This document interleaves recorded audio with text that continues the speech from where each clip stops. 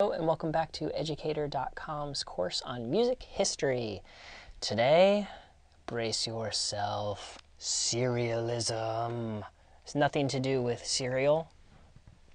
I thought it did at some point. I thought it would be really cool to learn serialism with like Cheerios or Rice Krispies, but fortunately no. Okay, serialism is this sort of daunting, scary concept and tool to learn about from a music theory standpoint and from a music history standpoint. So what I hope to do in today's lesson is really just take some of that fear out of it for you, give you some historical context, and let you know that it's all right. It's okay. It's serialism. Okay, so the rules are have an open mind and ears. And don't let it intimidate you. Please don't let it intimidate you. It's not as complex as it's made out to be. History lesson time. Okay, it's a history course.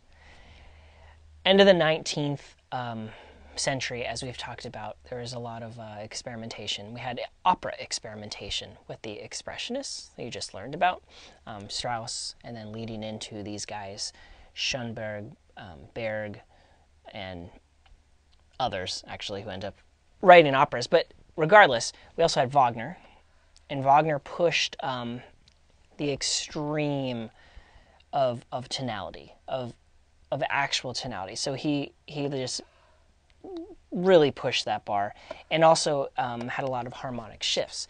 So the whole concept between what Wagner was doing is essentially to blur tonality, to make it as difficult to ascertain where one, tonic is as possible.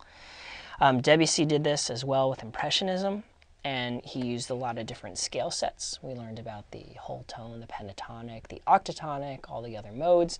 The whole point behind those, again, same as Wagner, same as Strauss, blur the lines of tonality. So, at this time, Schoenberg and others went into Expressionism.